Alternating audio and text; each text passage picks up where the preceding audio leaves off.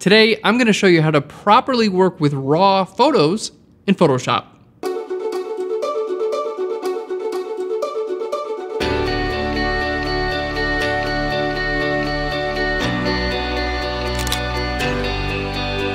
Hello and welcome to Phlearn. My name is Aaron Nace. You can find me on phlearn.com, where we make learning fun. Now, in today's episode, we're gonna show you how to properly work with a raw photo in Photoshop.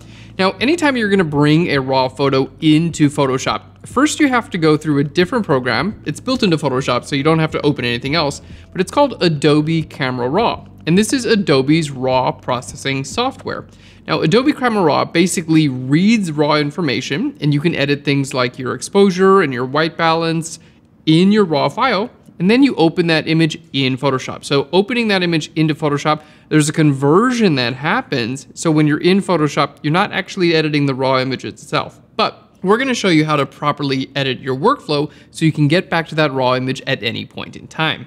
Now, for those of you who are using Lightroom, that program actually uses Adobe Camera RAW built into it as well. So whether you're using Lightroom or Photoshop, anytime you're editing a raw image, it's using software built inside those programs called Adobe Camera RAW. When you have a raw image to work on, I suggest bringing that directly into Photoshop through Adobe Camera RAW rather than going through Lightroom. And the reason is, workflow-wise, it's just a little bit less destructive. And I'll show you all about that right now. So here in Photoshop, let's go to File, and we're gonna go down to Open, and I'm gonna choose this raw image that I shot in Mexico on a recent vacation.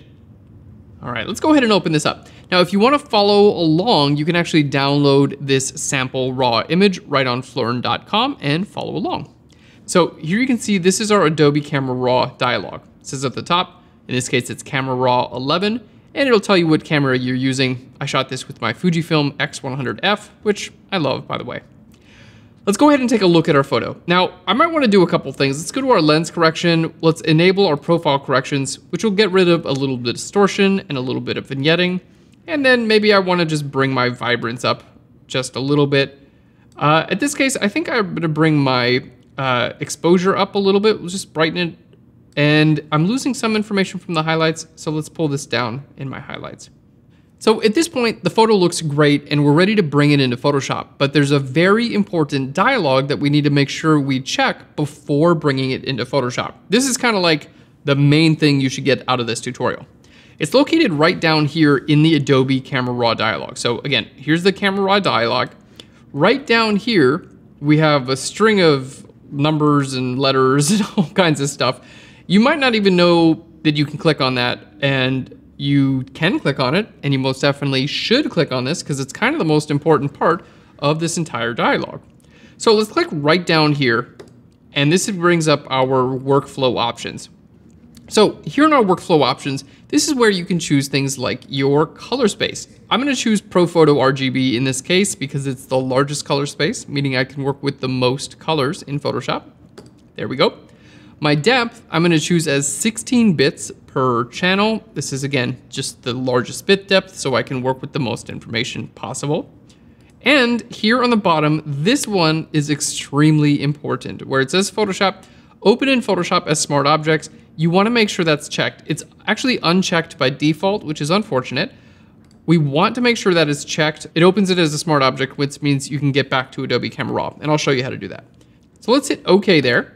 And now we're gonna go ahead and open object. So if it says open object there, then you know it's the right, you have the right settings there, okay? Because if you uncheck this, it says open image. So you wanna make sure that's checked, and this says open object. So let's go ahead and open this up. Now, there's a little conversion here that happens. It's saying the working space is different from the image color space. That's okay, we wanna say use the embedded profile of the image. So we want to make sure to always use the embedded profile of the images. So let's open that up. There we go. And I'm going to hit F for full screen, and here's our image.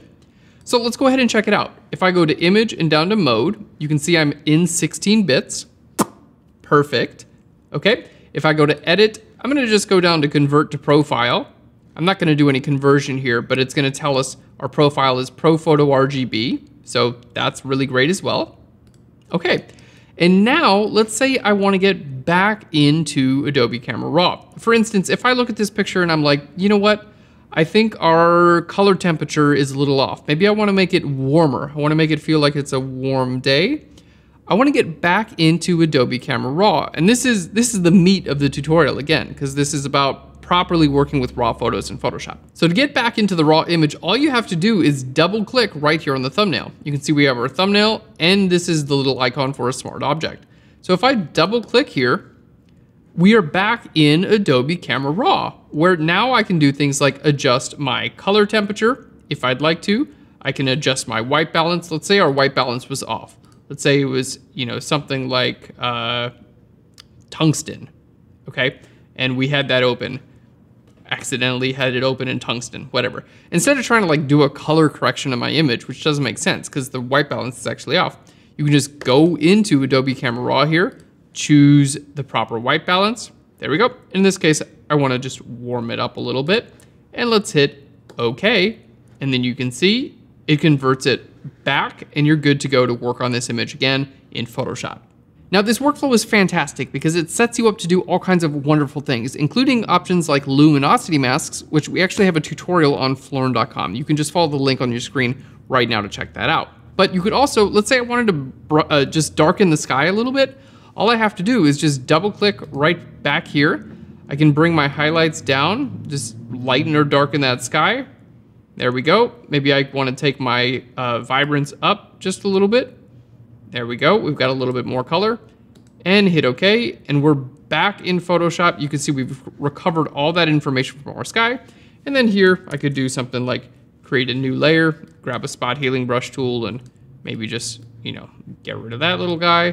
That was actually a bird flying by. It just kind of looks like a piece of dust though. You know, do a couple little spots right there. And then we just save this out as a PSD and we're good to go. Well, there we have it, our proper raw workflow in Photoshop. Just be sure to click on that bottom area in Adobe Camera RAW. There you can set your color space, your bit depth, as well as making sure it's a smart object so you can get back into the raw image at any time. Thank you so much for watching this tutorial. If you enjoyed it, give it a big thumbs up and hit subscribe on your screen right now.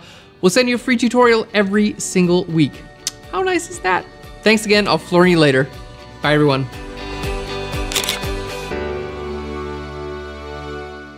Every single week. Thank you. That's someone calling? They want to get access to the tutorials? Oh, package delivery. Peakage delivery. Do I have time to finish out this? Yeah, I'm just gonna run out. Okay. They won't even see me in the background. They won't even see you. No, I'm not even. It's just gonna disappear. Woo! Okay, we're done. Dunzo! His name is Dunzo. Perfect.